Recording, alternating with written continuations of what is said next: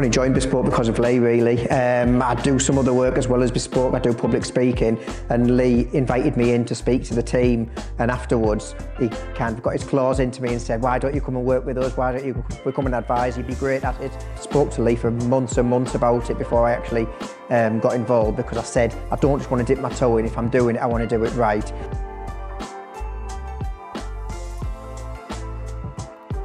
I think it's get the structure right, make sure that you're mentally prepared for it, because it's great, this job, it's really, really good, but it is a bit of a roller coaster. You have great weeks, you have poor weeks, and I think getting your structure right, having your processes in place, make sure that you know what you're doing, get your knowledge is key, and once you know what you're doing, then you're set up for life, really.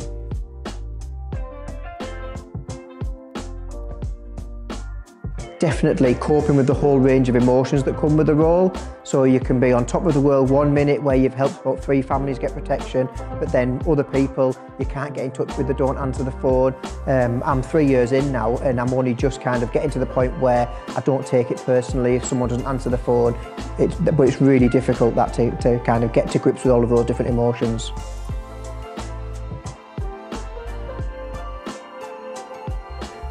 What surprises me is how much I enjoyed the job.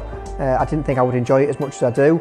I do definitely believe in what we do. I think what we do is so important in protecting families and working with families.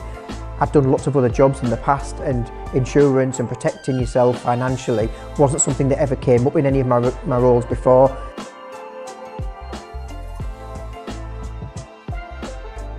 The freedom is by far the thing that is great as a worker for Bespoke.